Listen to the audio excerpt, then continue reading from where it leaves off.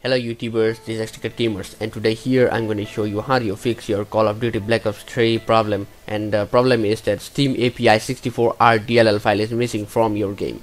So this problem is generally related to the the corruption or deletion of that file.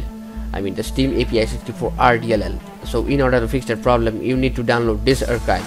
So the name of the archive is Call of Duty Black Ops 3 Crack.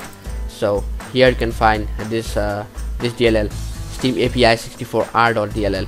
So to download this archive, you just go to this link, and this link is on the video description with the description with the decryption key. Sorry.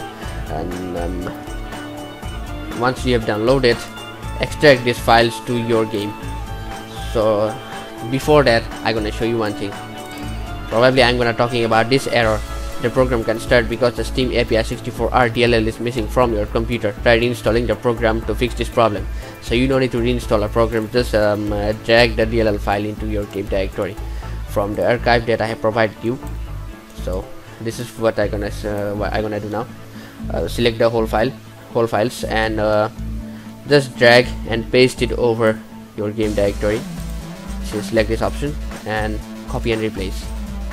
So once you have done this, you can easily now launch your game. Launch your Black Ops 3.exe. So you can probably play your game right now. I hope that this thing helps. If it really helps, guys, please give a like to this video. And if you really enjoyed our video and you want to watch more from us, then subscribe to us. We will be very helpful if you do that. And stay tuned for my latest videos that I'm gonna post, that I'm gonna upload on YouTube. Till then, thanks for watching. Have a nice day. Goodbye.